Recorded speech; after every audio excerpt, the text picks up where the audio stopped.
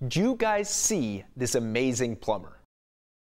Somebody's got to fix that leak. Hey, Slater Crusaders, I'm not Mike Slater. I'm producer Miles. Mike isn't here because he didn't want to show his face after this. Very good. 49ers beating the Bears.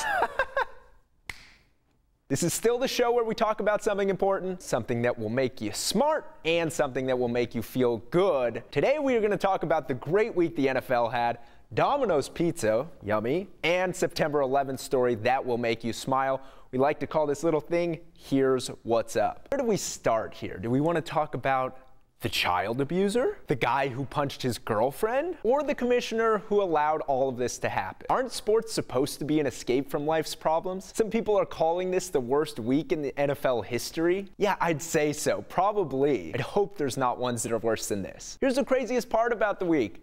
If we never saw the video of Ray Rice hitting his girlfriend, there's not a chance we'd still be talking about this, or even before. Now we've seen the video, and bam, Ray Rice, he's out indefinitely. I'm glad we didn't have to see the video of Adrian Peterson doing this to his son. All for punishment, that seems a bit overboard. You know, the best leaders plan in advance and don't just react to public opinion. Well, at least Mr. Goodell isn't making $41 million a year.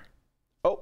He is. And with all these great stories in the NFL, the scariest one and the least talked about one was the study that came out and said that 30% of current and former NFL players will get dementia or Alzheimer's. Let's just keep that in mind the next time, I don't know, you cheer for a bone-crushing tackle. Usually this is the part where Mike will actually give you something that will make you smart, you can tell your friends about, but I didn't go to an Ivy League college. So, keeping with the theme of NFL role models, Domino's Pizza announced their biggest sales day ever. And as expected, the biggest days are Super Bowl Sunday, big football games. However, there was one that ranked really high. It just wasn't expected. The O.J. Simpson Bronco chase. How you doing? Nothing. You just tell them at my house. I know they're all over the place with guns and stuff. They're not going to do Let it. them know I'm not coming there to hurt any of them. Okay. Now this is an awesome story. Every September 11th, Elizabeth Keith posted this picture on social media looking for the owner or at least someone in the photo. The picture was found in the rubble at Ground Zero. 13 years after that horrific day, Keith found the owner. Fred Mahey had the picture displayed on his desk on the 77th floor of Tower 2 in the World Trade Center. Everyone, including Mahey, are alive and well. Happy ending. If you lost all of your photos, what would be the one photo you'd want back the most? Let us know in the YouTube comments below. Thank you, Slater Crusaders. Now you know what's important. Hope you're a little smarter, and I hope that 9/11 story made you feel a little better. Don't worry, Mike will be back on Wednesday, and he will be doing his Meow Challenge. Thank you to the 49ers losing. You can check out our last video right here. It's about protecting our borders.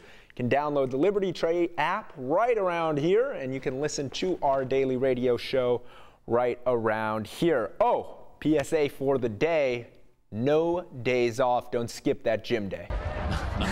Or you can work out in the gym and watch the game. Watch the game, work out, listen to some hip-hop.